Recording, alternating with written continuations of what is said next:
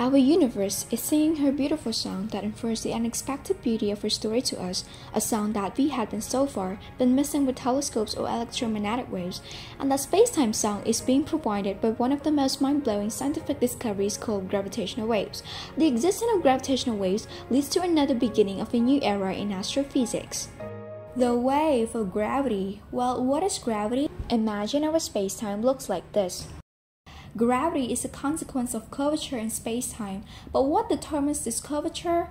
Well, the sources that can curve space-time can be the mass or energy of matters. The geometry of space-time is curvature, which can be described using mathematical tools such as the metric tensor, the Riemann tensor, the Ricci tensor, and the Ricci Scalar.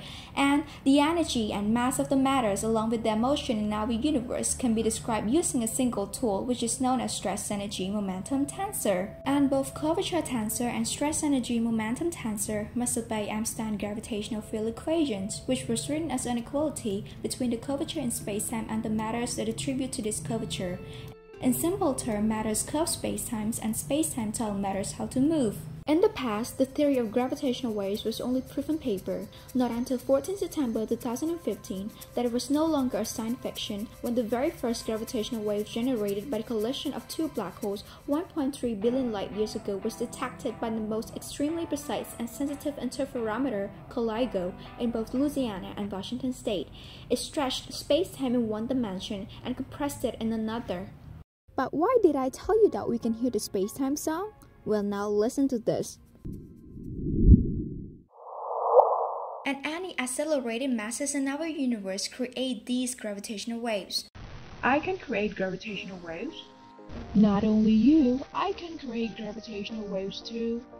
The most interesting sources of gravitational waves are binary systems. High-energy astronomical phenomena like collision of black holes, neutron stars, and supernovae propagate these cosmic ripples.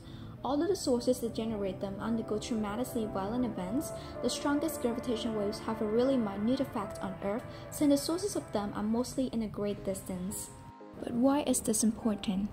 Some cosmic events are surrounded by thick layers or do not emit electromagnetic radiation, so the only way to study those regions in our universe is via gravitational waves being converted into sound. It unveils what occurs at the moment of Big Bang, describes the phenomena around binaries, especially opens up a new window to cosmological observation. Quantum mechanics and general relativity are really incompatible, so there's an attempt to unify both of them with something called quantum gravity.